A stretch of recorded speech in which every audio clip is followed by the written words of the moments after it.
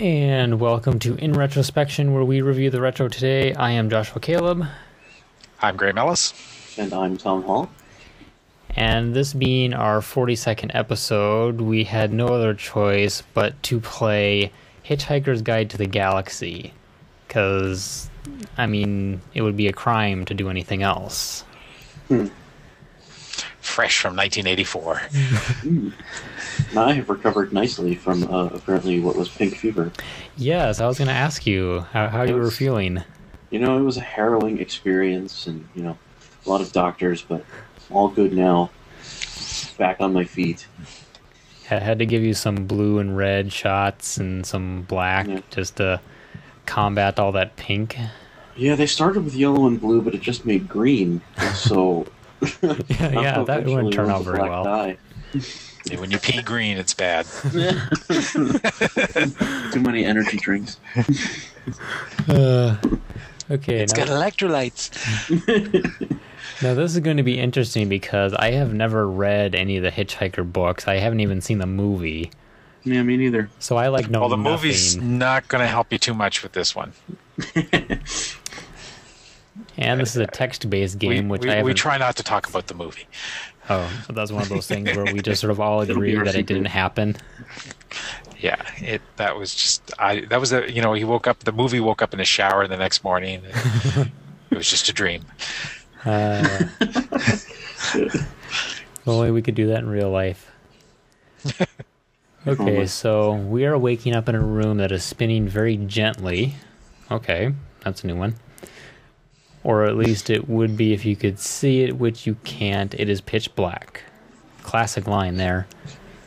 Someone had a nice night out. Yes, so... That's pretty much what your problem is. This is the first puzzle of the game. So, what do? Well, we turn on the light. Turn on light. Good start to the day. Pity it's going to be the worst one of your life. The light is now on. Well, there's that. Bedroom in the bed. The bedroom is a mess. It is a small bedroom with a faded carpet and old wallpaper. There is a wash basin, a chair with a tatty dressing gown slung over it, and a window with curtains drawn. Near the exit leading south is a phone. There is a flathead screwdriver here, outside the bed. There's a toothbrush here, outside the bed. Okay, the first clue is what? There is a dressing gown. Everything is outside the bed. Oh, yes. I was going to say, they seem to be clarifying that these items first are thing not is in the to bed. understand that Douglas Adams, the author of the book and this game to some degree, everything's going to be very specific. Okay, so just try this. Get all. Try get all. Right? Because that is a command. Telephone. You can't reach it from the bed. The effort almost kills you. Man, Flathead screwdriver. I guess the floor is lava. You can't reach it from the bed. The effort almost kills you. So apparently trying to reach anything of worth from the bed kills you. Yeah, the get all command actually is a very useful command within the parser, which is I can the imagine. next processor here. So get out. You were on the right track of get out of Our main bed. character is the laziest man in the universe. Well, he's hung over because he stayed out too late last night. Very Every piece difficult, of effort but you almost kills managed him. it. The room is still spinning. It dips and sways a little. Dance with room? No, Spin opposite direction. you want to get your gown on. So, put Wear on gown. gown. Put on again. You're not holding your gown. Oh, excuse me. Seriously. Seriously, I said it's very anal. Space You Quest. have to get one before you go to step 2. Space Quest all over again. Get gown. Luckily, this is large enough for you to get hold Yeah, of. basically, if you try to grab anything else, the screwdriver, the phone, or anything, you weren't going to get them. The gown is the only thing you're going to get. Oh, so I'm so drunk I can't even pick up a toothbrush or a You're screwdriver. severely hungover. Yep. Okay, you notice something in the pocket. Ooh, okay. Look in pocket. It's hard to open or close the pocket unless you're wearing the gown. Oh. Wow. Oh. Wow. Okay, put on gown. You are now wearing your gown. Thank you. Look in pocket. Opening your gown. Opening your gown? I thought we were just looking in the pocket. There, examine. Reveals a thing your aunt gave you, which you don't know what it is.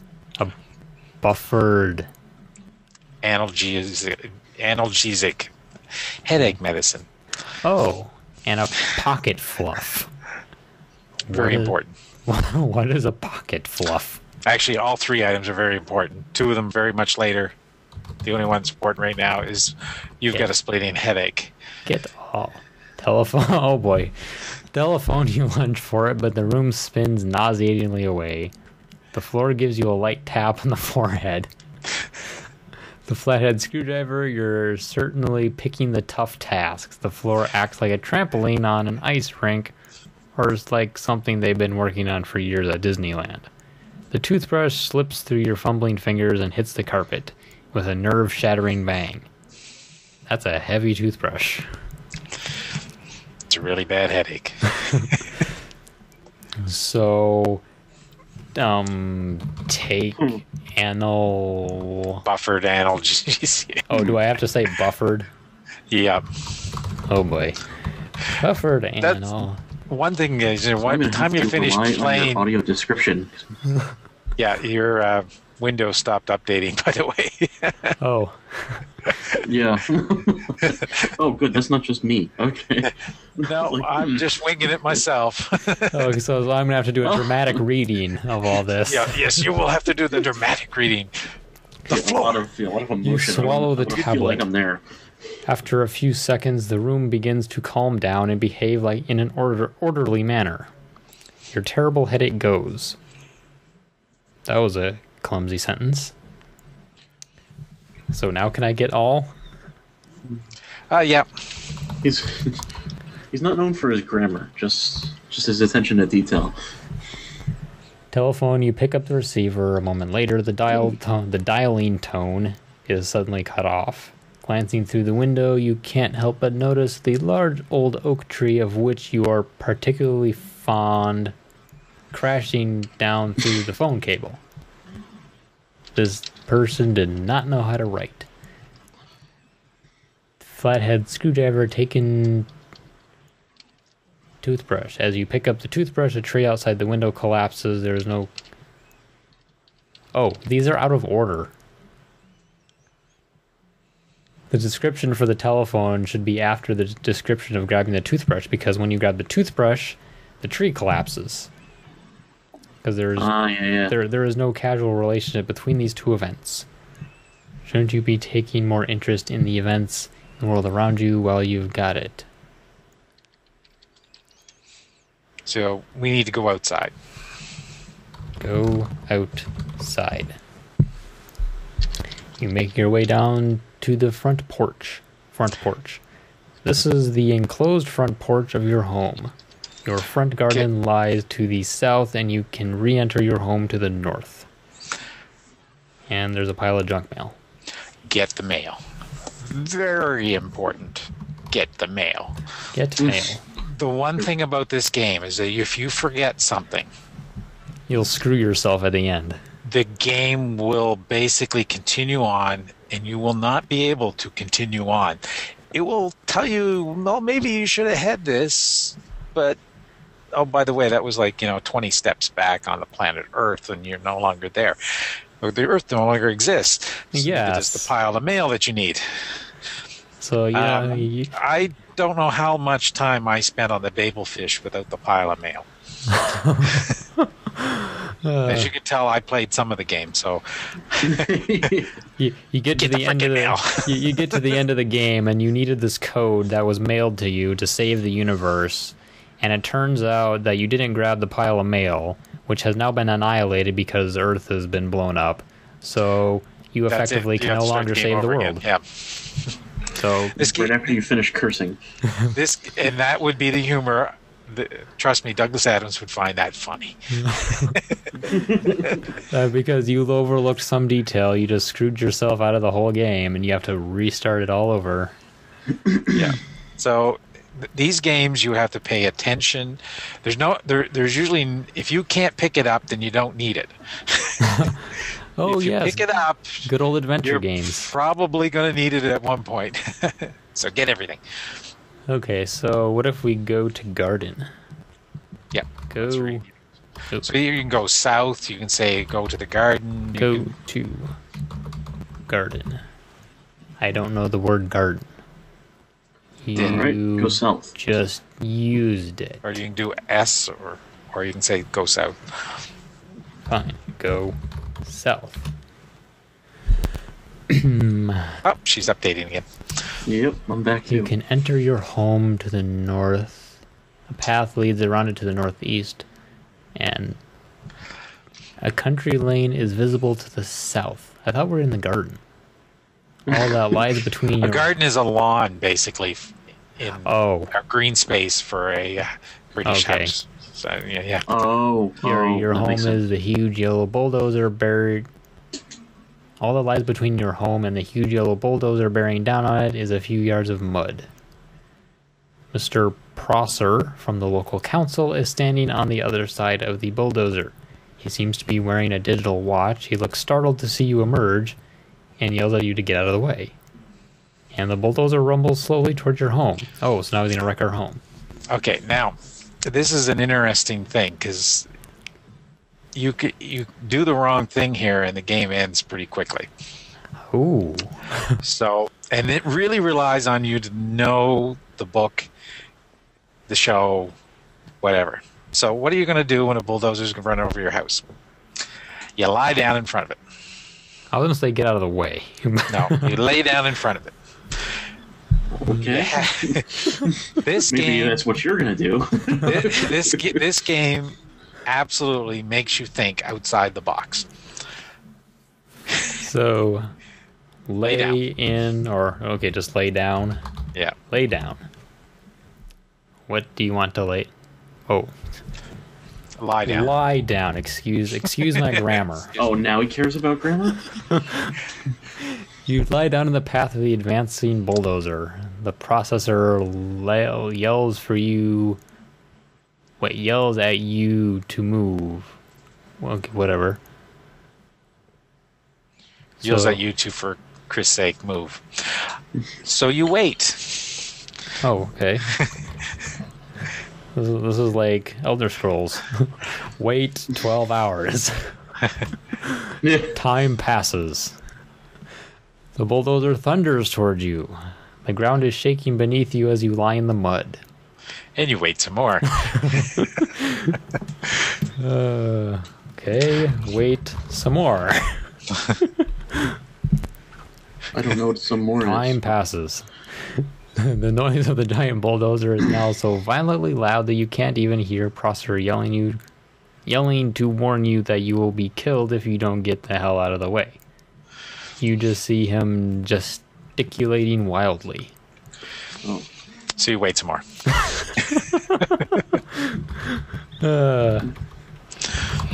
Excellent. Even in 1984, there was trolling. Oh, with a terrible grinding of gears, the bulldozer comes to an abrupt halt just in front of you. It shakes, shudders, and emits noxious substances all over your rosebed. Prosser is incoherent with rage. Moments later, your friend Ford, who's Ford, Ford Perfect. arrives. He hardly seems to notice your predicament, but keeps glancing nervously at the sky. Now, Ford Perfect is a type of a car, actually. And Oh, so my friend's a car. yeah, well, the guy named himself after the first thing he saw when he arrived on the planet. Because he's Oh. not human. But that's not a spoiler. If you haven't read the books, too bad. You're going to be spoiled about this anyways. He says, "Hello, Arthur," takes a towel from his battered leather satchel and offers it to you. Ooh, So- a satchel. Take towel? Yep. Oh, see, What now we're happened? getting it. What happens if I refuse towel? Never be without your towel. No. What if I say refuse towel? Well, the game just doesn't go on. It's a pretty quick game. As you take it, Ford says, look, thanks for lending me the towel. Been nice knowing you. Got to go now. He smiles oddly and walks down the country lane. Okay. Now, this is the part where it kind of differentiates from the book and the show. Because what they're trying to do here is the council is trying to tear down your house to make way for an expressway. Ah. Right? And in the show and the book, Ford Perfect kind of convinces Prosser to lay down in your place. Uh-huh. So you're not going to do that. You're just going to follow Ford Perfect. So we're supposed to follow him even though the guy still has a bulldozer in front of our house? Pretty much. Okay. Follow Ford.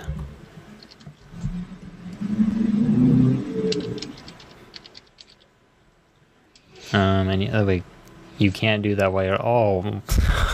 Wow. Right. I kind of want to punch this guy a little bit. Get up. The bulldozer you're driving. Oh, wait a minute. Forgot. You are supposed to convince him. So, say, Ford, what about my home? Oh, except I already got up, so now the bulldozer has already crushed my house.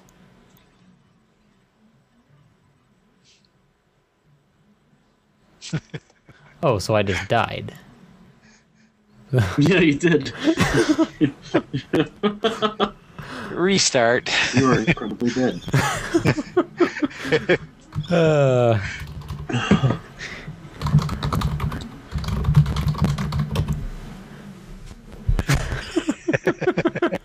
You came out of this, you're dead. An ambulance arrives. Okay. Get in. Haunt Prosser. You keep out of this, you're dead, and should be concentrated on developing a good firm rigor mortis. Rigor mortis. You are put in the ambulance, which drives away. Haunt. Prosser. Prosser. You're a dead person. You're talking too much. As the ambulance reaches the mortuary, a fleet of Vogan constructor ships unexpectedly arrives and demolishes the Earth to make way for a new hyperspace bypass. We are about to give you your score. Yeah, these peril-sensitive sunglasses were something that actually came with the box. They were sort of like black cardboard cutout glasses that you couldn't see through. Because obviously, if you can't see the peril, then... Yes. 10 out of 400. Oh, man. Well, there was only 19 possible points I could have at this moment. That's your number of turns. Oh, is that what it is? Yeah. Okay. So, turn on light. Turn on light. Get out of bed. Get gown. Get gown. Wear gown. Wear gown. Look in pocket. Look in pocket. Take Played this once or twice, huh? buffer. Now once we get out and lay down, we'll save the game. Yeah, that might be a good idea. That might be a good idea. Okay, so Get all. all. Go outside. Yeah, get mail. Get mail. Go south. Yeah. Lie down. Lie down. Man, it went much quicker this time. Save. Oh, you just type save. Yeah. Save. So Is it- position 0. Slot 1, I guess. Default 6. No. Slot 1. Drive default. Press return. Okay, whatever. This is something particular to their Apple, I guess. Oh, it failed because you don't have a blank floppy in. So we'll have to do what we can with trying to get it completely right as we go along. Oh, yeah. Hey, I wonder... let me check something here. I might have the wrong disk in drive 2. Save. 0. Slot 1. Drive 2. Press return. Failed. I guess I don't have a spare drive. So... I beg your... Oh, what am I supposed to say now? Wait. How do I get out of a save? Just type in wait and see what it does. Because you still might be in the game. Yeah. There we go. Okay. Wait. Some more. Wait even longer. You just have to type wait, by the way. I was trying to be creative. I know. Okay. He likes being Take descriptive. Towel. He's a writer. Yes. As a writer, it is my natural inclination to be creative. Indeed. Yeah. So basically, when Ford comes and you take the towel, the thing I want to ask him is, what about my house? So, say You what? could say ask Ford or just type in the question. Yeah. What about my house? Well, what about it? Okay. Ford. What about my house? Ford, what about my house? The sentence isn't one I recognize. Ask Ford. Ask Ford about house. A bot. Oh, Hey, a bot. ask Ford about house. Did you take the towel? Yes, I did. Oh, okay. You can't see Ford here. Because he left, because he took the towel. He's supposed to refuse the towel. Sorry. Oh, so I was right. Yeah, you were right. Restart. Do over. Oh, oh Yes. boy. No. Turn on light. Turn Get out. on Turn on light. Get out of bed. bed. Get down. Get gown. Put on gown. Look in. Oops. I would have quit a long time ago when I used to play these types of games. Yeah. Basically, I would have punched Prosser and that would have been the end of it, assuming I had gotten that far. Well, as you can see, this is not written for someone with a low... it's written for someone, obviously, with OCD, not ADHD. No, if you have any attention span issues, don't play these games. No, the only text-based games I played were the ones I programmed, and those were always multiple choice, pick your own adventure kind of games. Yeah. No, I still choose your own adventure books. I started with Zork. You know, the original Zork. Yeah. And there's some places in Zork where you have to you have to think outside the box and break almost the fourth wall in order to do it. So you lie down. Lie down. And wait. And wait some more. And wait some more. Wait. And don't take the Wait. towel. Because Ford Wait. runs away. So, refuse towel? Nope, just don't say that. Just ask him about your house. Ask Ford about. I don't think that's going to work. But we'll see. A long silence tells you that Ford Perfect isn't interested in talking about your home. Ford glances uncomfortably at the sky. He offers you the towel again.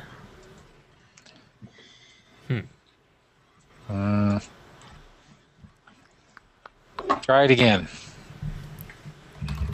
Ask Ford about Yeah. house. Oh, here we go. A long silence tells you that Ford Perfect isn't interested about talking to your house. Ford seems oblivious to your trouble, so you ask Ford, "What about my home?" He looks startled, then guiltily he starts to say something and stops. He starts to say something else and stops. Suddenly he seems to see the bulldozer for the first time. Stops starting to say things and starts. He seems to come to a momentous decision, says he has something of earth-shattering importance to tell you, and stresses the importance of a quick drink at the Horse and Groom. Yeah, Pointing, the pub. pointing toward Prosser, you exclaim, "That man wants to knock my house." I just hit return. Knock my house down. Ford goes off for a quiet word with Prosser. From where you're lying, you cannot hear what's happening, although they seem deeply engrossed in conversation. So just wait. Yeah. Wait. Time passes. Ford and Prosser stop talking and approach you. Ford says that Prosser has agreed to lie in your place so that the two of you can go off to the pub. What kind of idiot is that guy? Yeah, really. Wait for it, though.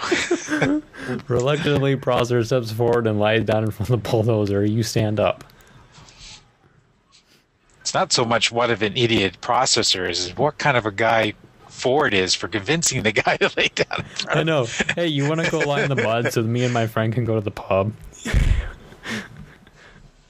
Oh. He has to be some kind of smooth talking. So I guess go with Ford. So basically, follow Ford. Follow. What about my towel? It's too late now. You Don't worry refuse about that. You don't need it. He'll give it to you later. Oh, follow Ford. But Ford Perfect is right here. But So I'm not south. controlling Ford Perfect. So just go south. Go south. The road runs from your home to the north toward the village pub to the west. Ford enters from west. the north. So you go west to the pub. Go west. The pub is pleasant and cheerful and full of pleasant and cheerful people who don't know they've got about 12 minutes to live and are therefore having a spot of lunch. Some music is playing on an old jukebox. The exit is east. There is a barman serving at the bar. Behind the bar is a shelf. Good to know. It is full of the sort of items you find on shelves behind bars in pubs. Like liquor, for example? So what happens if I say get all? Hey, I don't know. But Get all. do you want to restart? A little. Cheese I sandwich. figure we can get to the Babel fish here, guys. Cheese sandwich. The barman snaps hands off until you pay for it. Peanuts. The barman snaps hands off until you pay for it. Ford That's what I buys figured he lots was of going to say. beer and offers So anyways, you want to drink some beer. muscle relaxant. Drink beer. And then we get hungover again. Then we wind up back in our house with a headache and a spinning room. And you start the game over again. It's very good beer brewed by a small local company. You particularly like its flavor, which is why you woke up feeling so wretched this morning. So why are we drinking it again? I don't know, it didn't take very long. Well, you need it for the muscle relaxant. You'll find out later. Oh, you were at somebody's birthday party here in the pub last night. You begin to relax and enjoy yourself, so when Ford mentions that he's from a small planet in the vicinity of... Beetlejuice. Oh. That's how it's spelled. Not from Guildford, as he usually claims, you take it in your stride and say, "Oh yes, which part?" So, Why am I asking the question and then having to do something? anyways, we're gonna try to speed it up a bit here, and you want to buy a sandwich. By sandwich. Yeah. There's no H after I- the W. Sandwich. Yeah. Barman You- gives you a cheese sandwich, blah blah blah. Examine the sandwich. I think it was amazing, the description, I think, of the sandwich, if I remember correctly. There it is there. Drink the beer, urges Ford. It will help you. It will help Okay, the your unidentified system. chemical reaction to produce something that it shouldn't be because of the margarine in the pickle. So So you want to drink it? No, it already gave us the thing, but you can say it again if you want. So I'm not supposed to examine the sandwich? No, just drink a beer. Drink beer. It is really very pleasant stuff. The very good dry nutty flavor, some light froth on top, and deep color. You need to drink 3 beers, so we're on the second one. Ford mentions that the world is going to end in about 12 minutes. What, like in passing? Just like... Yeah. Well, by the way, the world's going to end in 12 minutes, so, you know, keep drinking. Yeah, well, let's just Might have a as well. sandwich and a couple beers. Drink beer. Yeah, the sandwich is not too important for the whole game, but it's something you need to do. There is a distant crash, which Ford explains is nothing to worry about, probably just your house being knocked down. I thought the dude was lying in front of it. So you want to exit back to the house, right? So exit pub. Which should be east, actually. County Lane, you see the huge bulldozer heaving itself among the cloud of brick dust, which is all that remains of your home. As you start up the lane, a small dog runs up to you yapping. Ford hurries after you. Give the sandwich to the dog. Give sandwich to dog. The dog is deeply moved. With powerful sweeps of its tail, it indicates that it regards this cheese sandwich as one of the great cheese sandwiches. 9 out of 10 pet owners could happen by at this point expressing any preference they pleased, but this dog would spurn both them and all their tins. This is a dog which has met its main sandwich.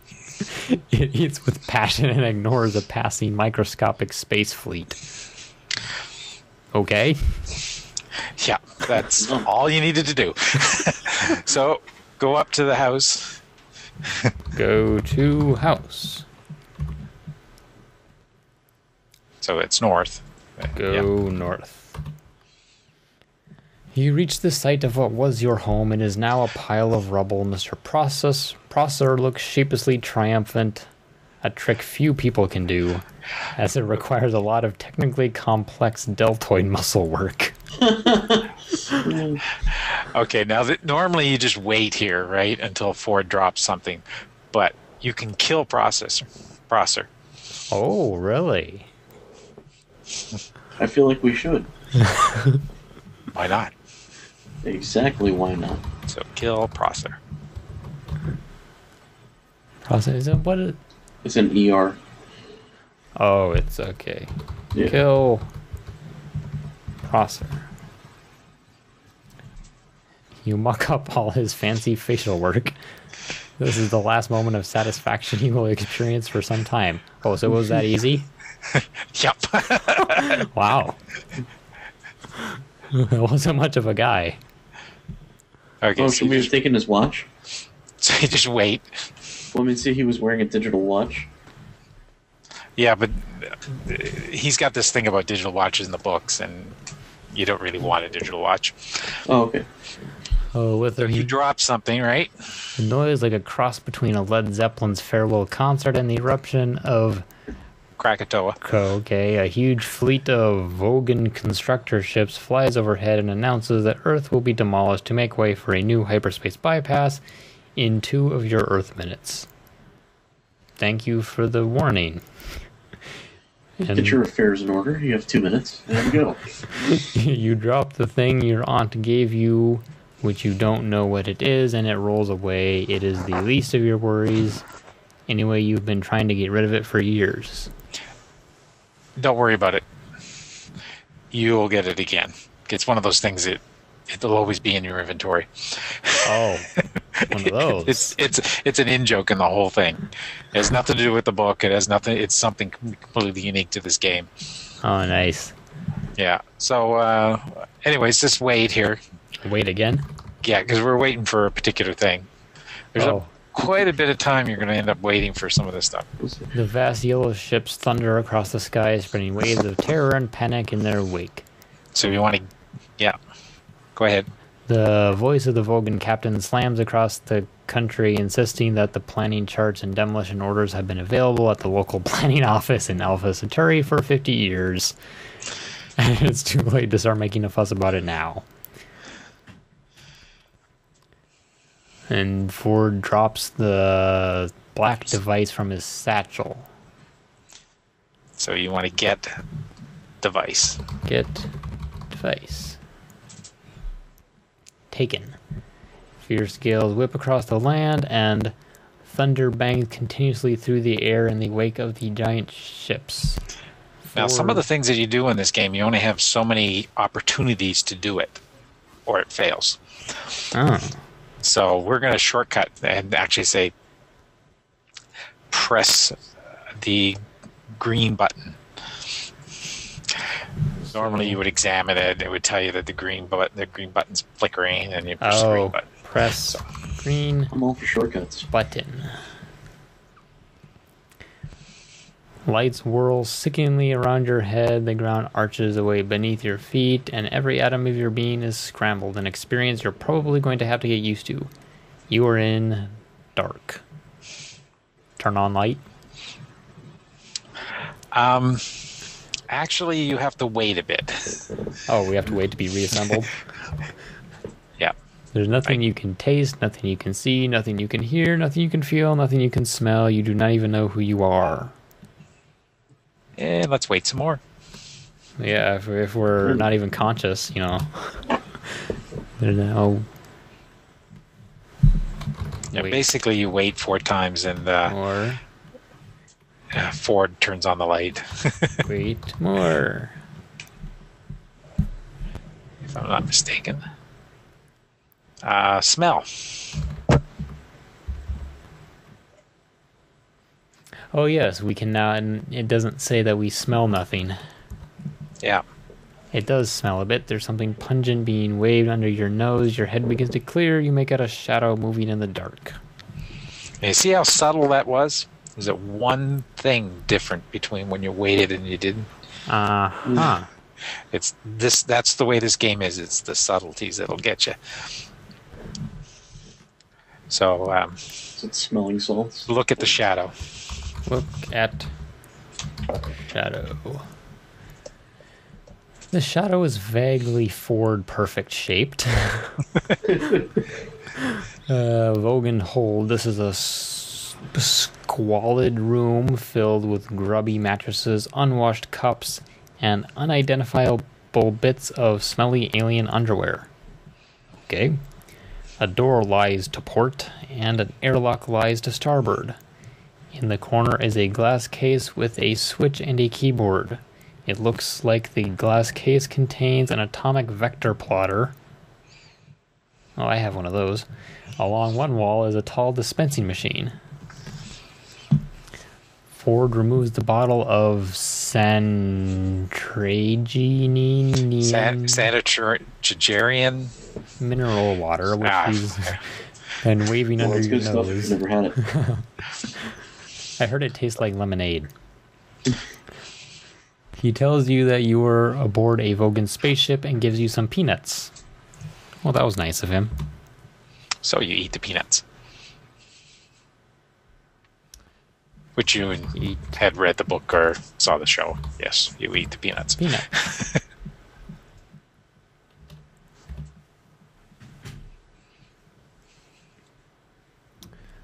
You feel stronger as the peanuts replace some of the protein you lost in the matter transference beam. Which is one of the reasons why you drank all the beer, because if you didn't drink the beer, you'd be in worse shape. Anyways. Oh, can you be transferred without drinking the beer?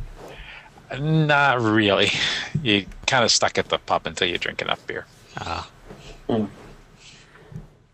to say you could get reassembled and you'd be all bent out of shape, and you'd have to go through the rest of the game all handicapped or something. Yeah, so I think what you need to do next is get some water, even though it doesn't really say it. Water. Taken. So you drink the water. I'm going to say Or water. no. don't think you drink it yet. No. Oh, what else is it?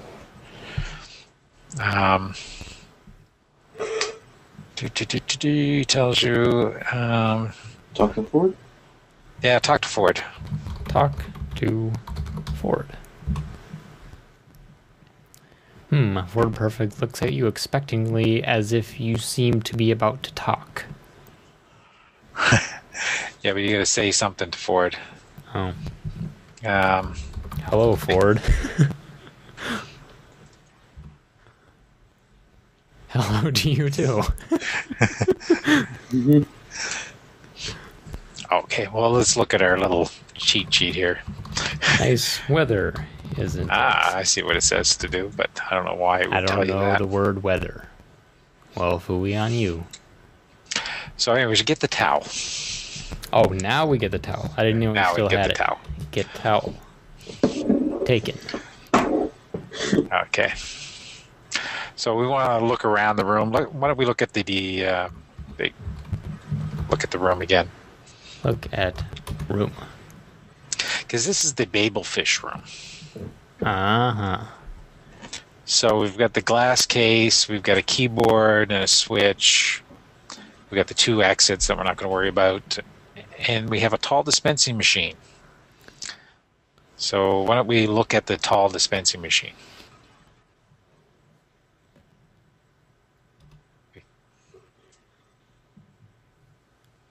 This is the most annoying puzzle I think I've ever seen in a game. Ford says I'm not supposed to tell you this, but you'll never be able to finish the game without consulting the guide about lots of stuff. So you're supposed to actually have the physical Hitchhiker's Guide to the Galaxy. No, he's giving you the guide, so you would type in... what is it that you type in? You type in guide and then the...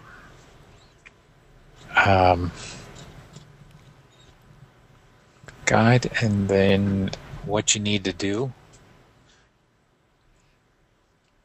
So if you wanted to say Sagittarian, for example, you would say guide and then the name of what you wanted to search in the guide. So if you wanted the information on the Vogons, you would say guide Vogon.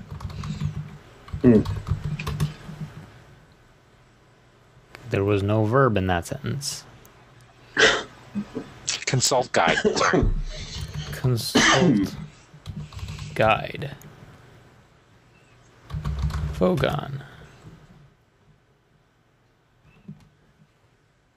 The guide checks through its sub-Ethernet database and eventually comes up with the following entry.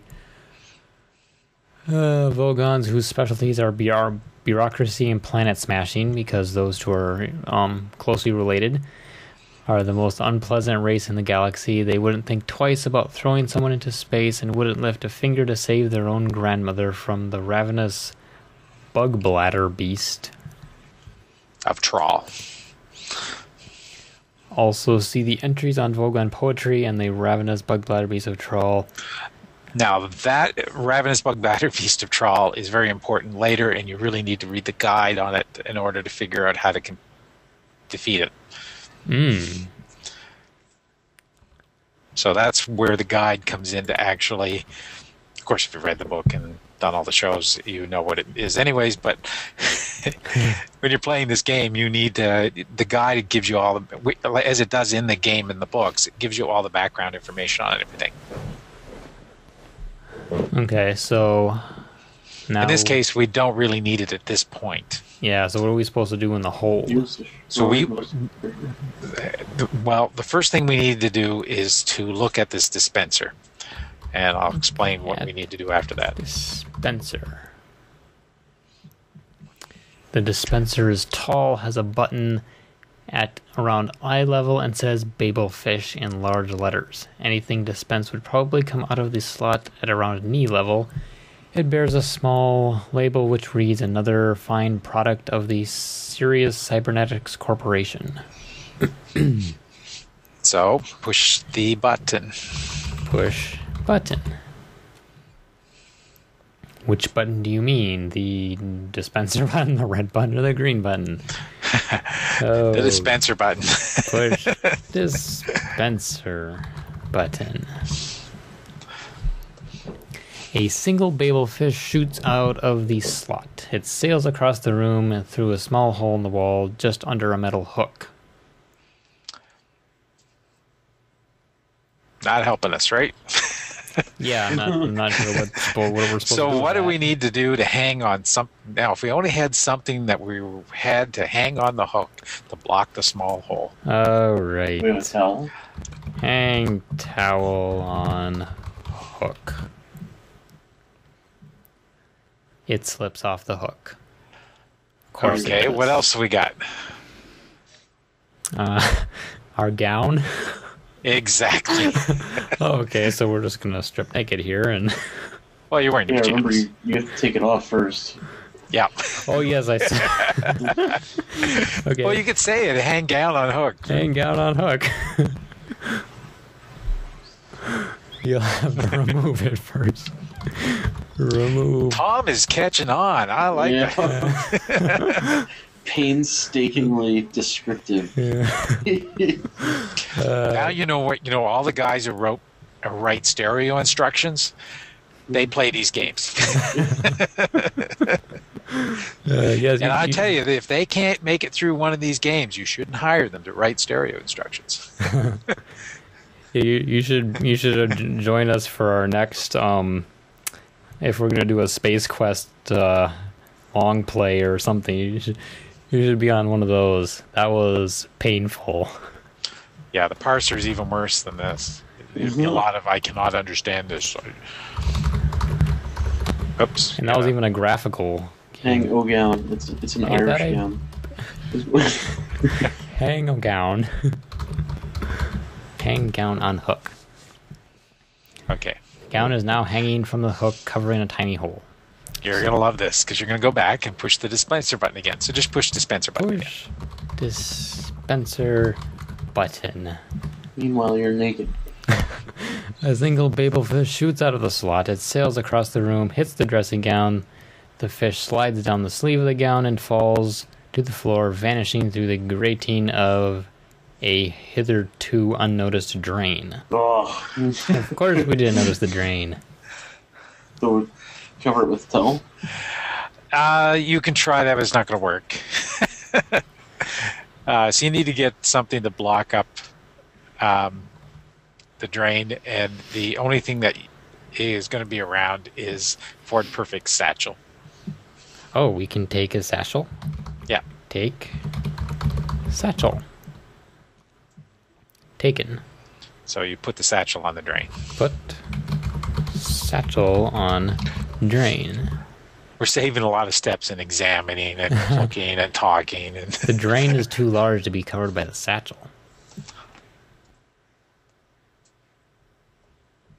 oh no, put the towel on the drain. Sorry. Put towel on drain. Yeah, the satchel goes over the next thing. That's easy for you to say since you don't even have the towel. I took the towel. Oh, remember, but you dropped it. But you dropped You it. put it So on the hook. when you dropped it on the hook, and mind Oh. you, the satchel, you don't have it either. It's on the drain. Oh, okay. So it's take Take satchel. take You gown, already take have towel. it. An announcement is coming over the ship's intercom. Okay, this is the part that you need the Babel fish for. So we need to. It looks. So take towel. Take towel. Put towel on drain. An announcement. Blah blah blah. Put towel on drain. Okay. Towel completely covers the drain. Press the button again. Press dispenser button. Okay. Cover the panel with the satchel. So wait, it comes. Slides Fish down the slides floor. down the floor, landing on the towel. A split second later, a tiny cleaning robot rolls across the floor, grabs the fish, and goes to the panel. Of course. So Cover panel with satchel. Okay. Yeah, put satchel over panel. Put satchel over panel. Now, do you want to skip the next step, or do you want to kind of keep shortcutting? Oh, we won't shortcut yet. Okay, push the button. Push dispenser button. This is the part that took me days. Okay, so falls to the floor, landing on the towel, split second later, tiny cleaning robot. I thought we already covered the panel. Yep. But Jeez. it plows into the satchel, sending the babel fish through the air in a graceful Oh, arc. the tiny robot. As space, the robot plows into the satchel, sending the babel fish flying through the air in a graceful arc. A small upper half of the room cleaning robot flies into the room, catches the babel fish, which is all the flying junk it can find, and exits. It's been waiting. It's been waiting years for something to fly up in the air for it to catch. So put the mail on the satchel. Oh, I put the mail. Get the flying junk it can find. Okay, put mail on satchel. I forgot to take the mail. Oh, wow. Then you're screwed. You know how many days I spent? So press the button again.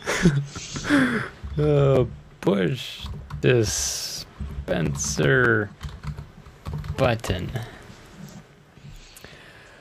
Okay, the tiny cleaning robot whizzes across the floor. The robot plows into the satchel, sending the babel fish flying through the air in a graceful arc, surrounded by a cloud of junk mail. Another robot flies in and begins madly collecting the cluttered plume of mail. The babel fish continues its flight, landing with a loud squish in your ear. Okay, now, How did if it do anybody that? has not seen the babel, what a babel fish is this was Douglas Adams' way of having everybody speak English.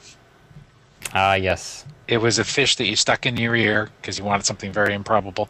Of course. That decoded sound waves into a matrix in your mind. You can, by the way, if you just want to type in consult guide babel fish, and it will explain to you what a babel fish is.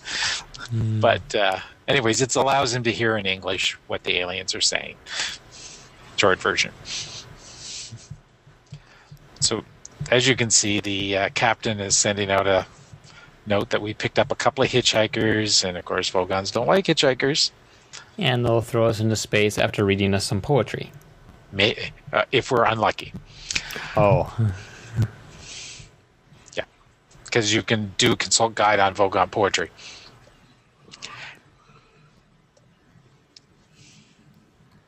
So. He's not a nice fellow. And by the way, you want to do a get all. Because you want to get all your stuff. Oh, okay. Satchel taken, towel taken, the thing your aunt gave you, which you don't know what it is, taken. Your gown, holding too much already. Keyboard, you can't be serious. Can I put on gown? Yeah. Put on gown. You're not holding your gown. Take gown. Taken. Put on gown. You are now wearing your gown. Guards burst in and grab you and Ford, who come slowly awake. They drag you down the corridor to a large cabin where they strap you into large menacing chairs. Captain's quarters in the poetry appreciation chair. This is the chair of the Vogon captain. You and Ford are strapped into poetry appreciation chairs. The captain is indescribably hideous, indescribably blubbery, and indescribably mid to dark green. Well, for indescribably, why is he describing him? That's the joke of it. That's the joke of it, and that's the whole humor that story is based upon. So whether you get it or you don't, right? I'm enjoying the humor, I must say. It's a very sarcastic, very British humor, is it not? It is. Yeah, it's very sort of Monty Python-y, spacey.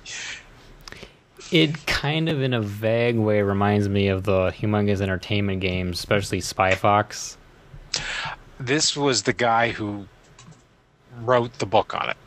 right? Like before he wrote this book, science fiction was serious, Mm-hmm. right? You had fantasy, nobody wrote comedy books. I mean, Terry Pratchett wasn't, No, those aren't exactly funny. well, there's some parody to them, certain amount of humor, I guess. But his stuff has a bit of parody, satire, particularly about things about digital watches, marketing people. Like if you do the consult the guide on the Sirius Cybernetics Corporation, Oh, it'll talk about the first thing that something should do is they should be the first guys against the wall when the revolution comes. And then there's a couple of entries later where they are the first thing against the wall when the revolution came. The guide is a very weird device. Anyways, so we basically want to enjoy this poetry. enjoy poetry. Enjoy poetry. The Vulcan captain hasn't begun yet. So do we wait? So I guess we wait. Wait, time passes. If he's going to read us his poetry, mutters Ford, swearing profusely. Just pray he softens us up with some cudgels first. Yeah, let's hope he beats us. So wait a bit more, because he hasn't started it. Wait.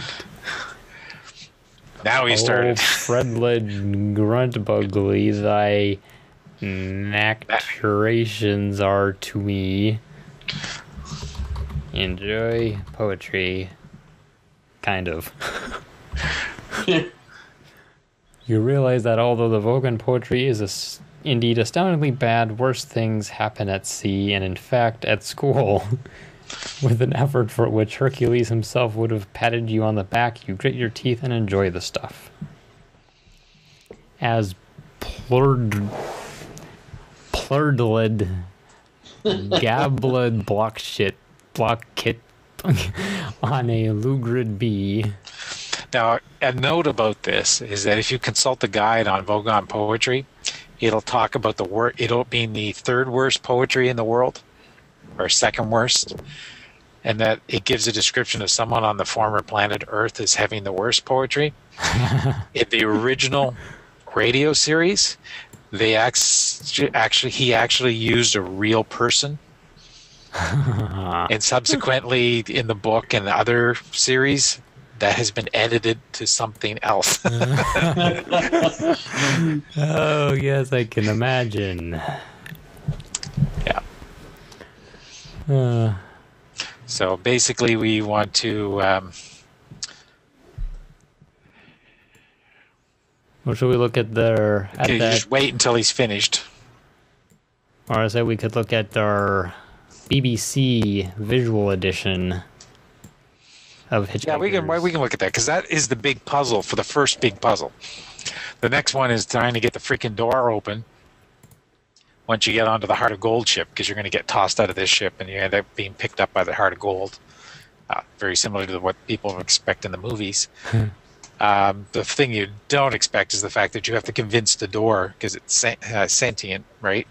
Oh, of course. To allow it to open, that it should open up for you. Then you actually play as Beeblebrox, you play as Trillian, and yourself again. I'm not sure, I can't remember if you play as Ford or not. But anyways, you're trying to get 4 different types of pocket fluff, or types of fluff, which is not in any of the media, only this game. Huh. And there's like some really weird puzzles ahead. Just trying to get the infinite improbability drive to work, because you need to make tea. It follows the plot somewhat. If you've read the book, you'll have a better understanding of it. Like the bug bladder beast, you have to put towel over your head, because if you can't see it, it assumes that it can't see you. Okay. Because it's so dumb. Right? It's so dumb. And then this is what the guide tells you. The guide tells you it's so... Well, type it. Consult guide. Consult guide. Except you have to say bug bladder beast. Bug. No, consult guide bug bladder beast. Consult guide bug. How do you spell that? 2 T's. Unless I spelled it wrong. Consult guide bug bladder beast. Oh, it's thinking. There we go. Mind-bogglingly stupid animal. It has almost no capacity for learning from experience and is therefore surprised by virtually everything that happens to it. Here's an example of how stupid it is. It thinks that if you can't see it, it can't see you. Its behavior would be quite endearing if it wasn't spoiled by this one thing. It is the most violently carnivorous creature in the galaxy. Avoid, avoid, avoid. And then the rest is more Vogon poetry. So let's take a look at the visual version. All right.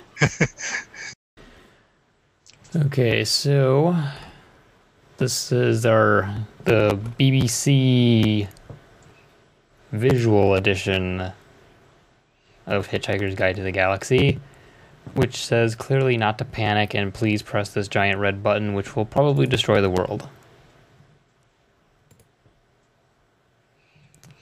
Ooh, very nice visual interface. I beg your pardon. Why does it say I beg your pardon? It kind of saves where you left off. So you were in the dark before, so it just didn't take your thing. So you just say... Turn on light. Oh, nice. Oh. So, get out of bed. Oops. Get Typo. out of bed.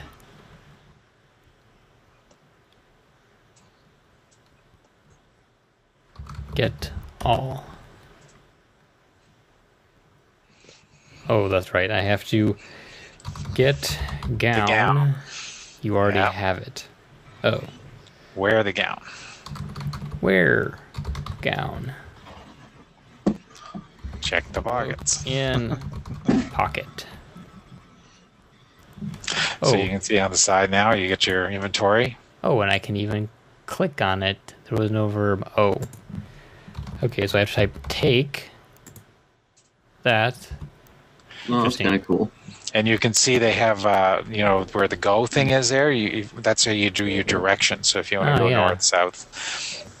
So now You can also do the north-south up there. It's a little bit more of an interface. Yeah. It's all done in Flash, mind you. There's a Java-based one I've seen somewhere too as well, but this Flash one works. No pretty good. T. Yeah, that really is the whole game, by the way, is to get a cup of tea. A good tea. Oh, wow. Get mail. Go south. Oh. Lie down. Wait. Wait. Wait. Ask Ford about house. Now this will be a slightly easier way to play the game. You at least have some visual representation of what you're doing. Yeah. If you notice, there's even a guide button on the side. Oh yes. Yeah. Consult guide about, and then you type in whatever you want. Yeah, so it's a little easier. And if you notice, the compass orientation actually changes to match the picture. So you see how it's slightly askew now? Oh. So it tells you that south is down towards the end of the thing. It really not going to matter too much, but it's kind of cool. Yeah. Keep in mind that we're leaving out a lot of stuff here. You should really look under your bed. There's one of all those kinds games. of little witty stuff that he's written in. That just little Easter eggs everywhere. Yeah, I wouldn't even call them Easter eggs. They're just the way he wrote it in. It's how the book's written. It's how he put it in. We're obviously skipping a lot of steps, but there's a lot of game left, and we're not even scratching the surface on the game. Yeah, maybe eventually we'll do a long play or something. When I actually figure out how to save on... Well, that's the important thing about this game, is I think this particular version, the Flash version, actually kind of like auto-saves for you. Oh, that would be very nice. Now, there's a second version, like a Play Edition 2, which even has better graphics, apparently. Let's see. Looks the same. Impressive, though, to have that much gameplay attached to something made in '84. Yeah. Now, he did another game, too, that was unrelated to anything he'd written. It was called Starship Titanic. Being that it's now the 14th of April and the Titanic anniversary of the 100 years of its sinking. Oh, Would have been a good one to do as well. It basically is the same idea as you have this big giant starship and you have to run around and try to keep it from crashing or blowing up or self-destructing or something. That reminds me of a Doctor Who episode. Yeah. That one actually looked like the Titanic. This one just looked like a big giant spaceship. And it was written in the same humor style. Yeah.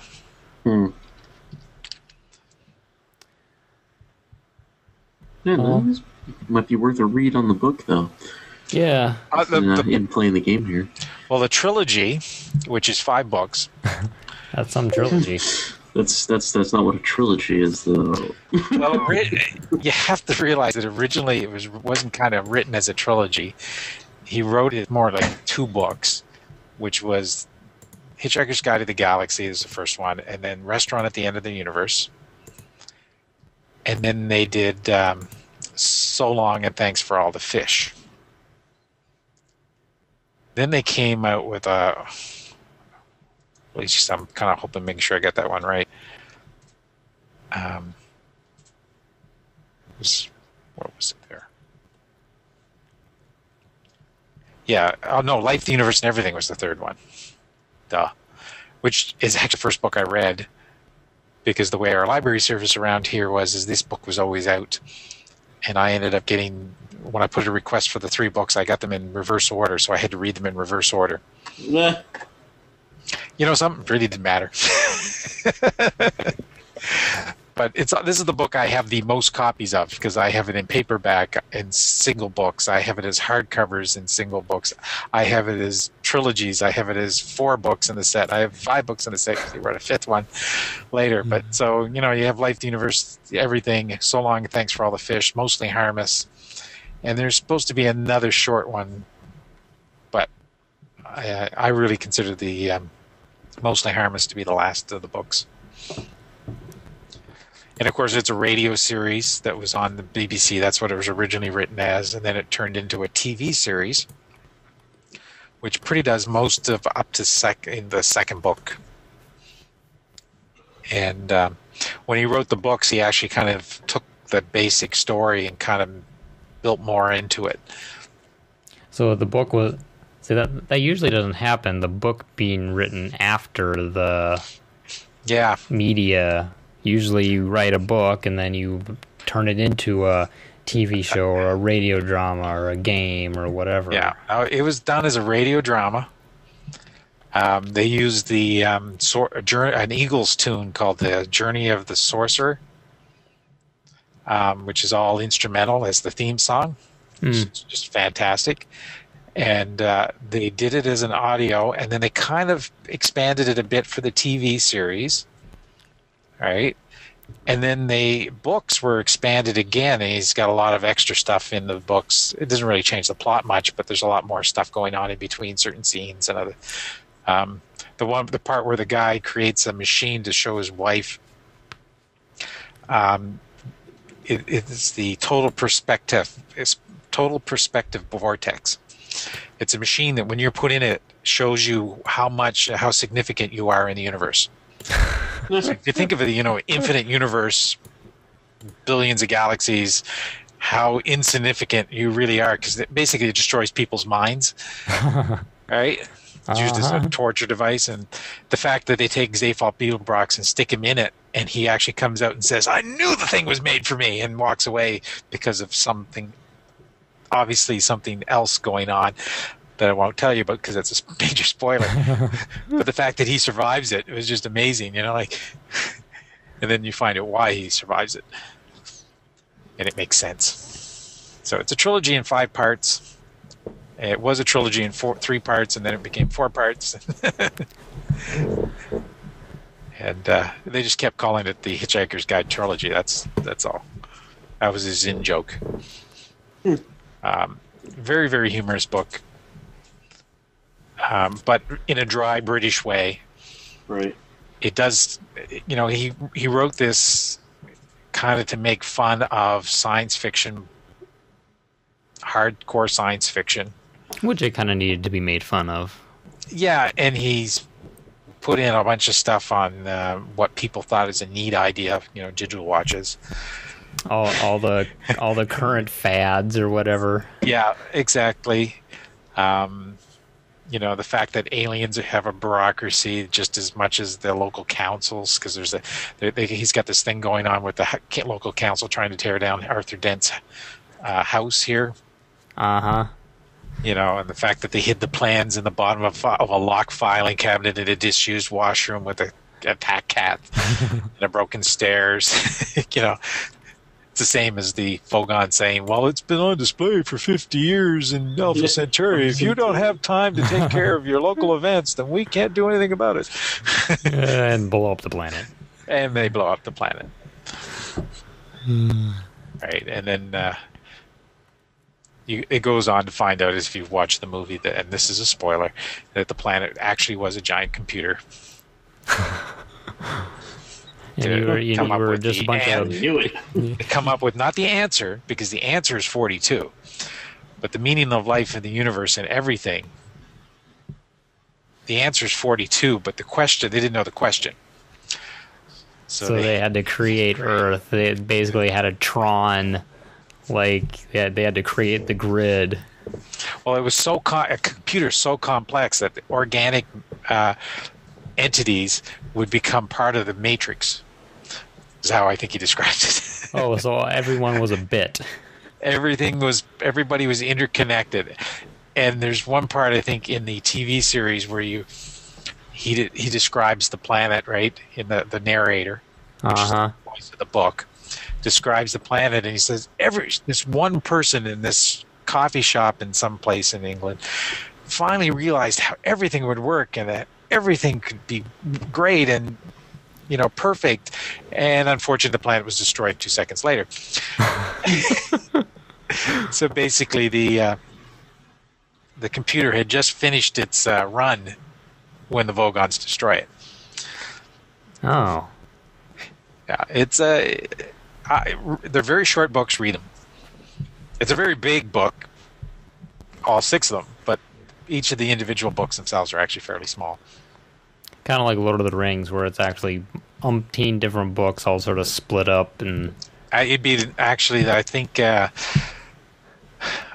whole 5-part trilogy might equal one of the books. The paperbacks are only about maybe 3/8 of an inch thick.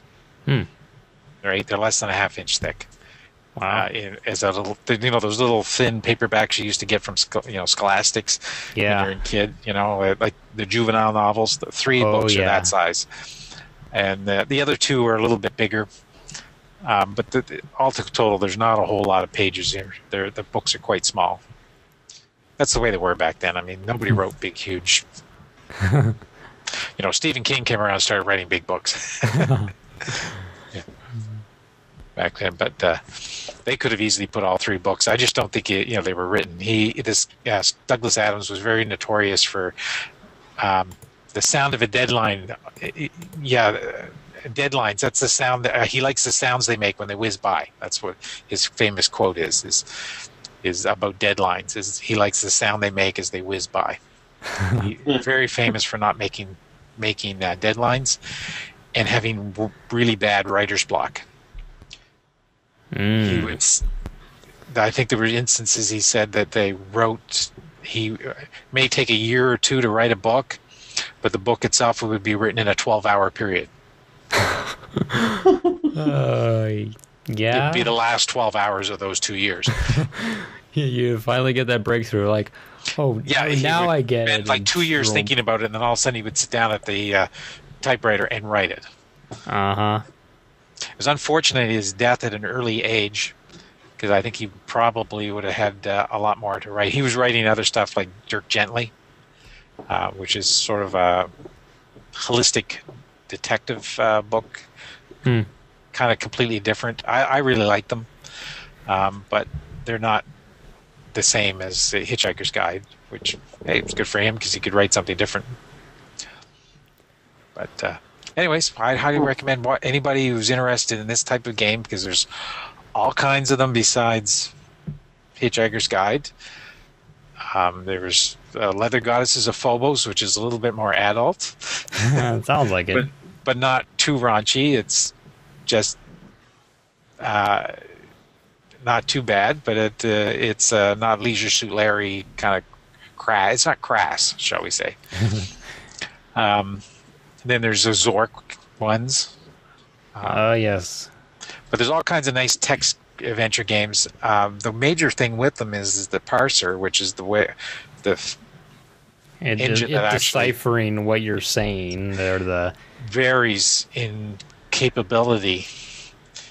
Right? Like some of them, if you type in north, it doesn't understand what it means. You have to type in N. Right?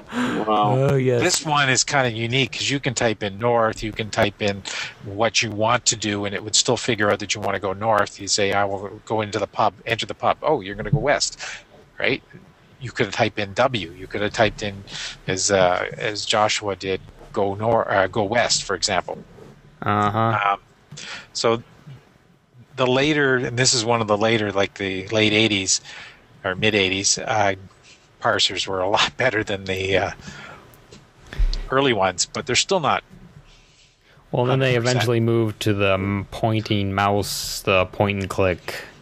Yeah, after this is, you get a lot more graphic-based games, like the Scum-based ones, Manic Mansion.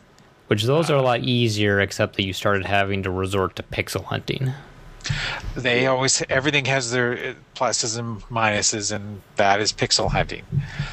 You often have to use your eyes more and pay less attention to the text descriptions, because they don't have a lot of room to describe a lot of text, right? Mm-hmm.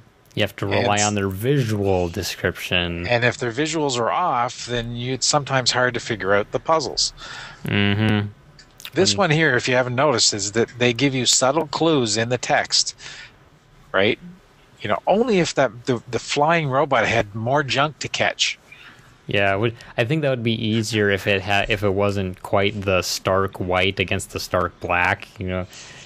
Reading that Apple II screen wasn't exactly the easiest thing to do. Yeah. The fonts were a bit hard on the eyes. That's all you had. There were no WYSIWYG fonts back then. You had the built-in font. And honestly, sometimes the one that was built in was better than some of the ones that they, because you could create new fonts by replacing the tables inside the ROM, like copy the ROM table over into RAM and then put your new one in and then point to it. I remember doing that because we used to create our own characters. Because there were some characters you wanted to create a new character. Or not a sprite, but an actual text character. Mm-hmm. You could do that. It was just a matrix and program it in. But I can remember doing that. Anyways, it's a great game. Just very aggravating. If you haven't read the book. Adventure games are. Yeah, well, they're designed, and that's if you're not into adventure games, don't do this. No, go play a shooter or an action game or something like that. This game, I remember. I mean, I hadn't played this since probably 1985, and because I think it came out, I may have played it on my old Atari ST at the time, but I can still remember getting the Babel fish and fighting with the T. But you don't remember not getting the Babel fish once you played this game. Well, no, because that is some kind of puzzle. Absolutely, and we took shortcuts. Yeah, you even take all the shortcuts. It's like, I was supposed to know that. How? By subtly, I tried to point out some of the clues that they gave you. There were some other things, like, if you talked and examined and you looked around. But if you noticed, you only had so much time before the guards came in and got you, and then you didn't have the Babel fish, and then you got thrown into space and you died. So it's one of those games that there may not be a timer, but there's a limited number of attempts. Yeah. It's a kind of a timer. You have a limited number of events before the pass. You have to get it right. It's almost a quick time event. Yes, you only have so many wrong tries before you die. Yeah, it's not too bad with that particular puzzle. I think there's like a whole lot of ways to die. Oh, you should have seen Space Quest. There were so many ways to die. Oh my God, we think we found them all. Yes. Oh, let's go find the Sarlacc again. Yeah, for that one, I think we will. If we play it through long play, we might find an FAQ or two. Yes, because I incidentally lost the save we had. Oh God! So it took us hours to get even as far. 2 hours. It took us 2 hours to get through a portion of the game. 20% of it, or something like that. Yeah, so or less. That was probably the longest. That is still the longest episode we've ever done. This one is close, but we still haven't. If we talk for another 40 minutes, we'll be right up there with Space Quest. Yeah, Space Quest was that was a game. Yeah. Hey, by the way, who expected to come to the InRetroSpection podcast this week and get some book recommendations? Any of you out there? Yeah, that's right. Yeah, well, I can recommend that you watch, if you see the TV series for this, watch it. Read the book. Or if somehow you can find it, listen to the original BBC dramatization. Which I think I may actually have, courtesy of Curtis. Yeah, the original, I actually have, as I said, I have a number of books. I actually have the scripts, the original scripts of this, because I listened to it in junior high off of a college radio station. And I think I could have got it on LP out of my local library. Because, of course, compact discs didn't exist until much later when I was in high school. All right, well, should we go out with a episode of the BBC radio drama? At least I assume that's what this is. Why not? I don't think you can... We'll let this play us out. Play us off, keyboard. Hitchhiker's Guide. The Hitchhiker's Guide to the Galaxy by Douglas Adams. Starring Peter Jones as the book, with Simon Jones and Geoffrey McGibbon.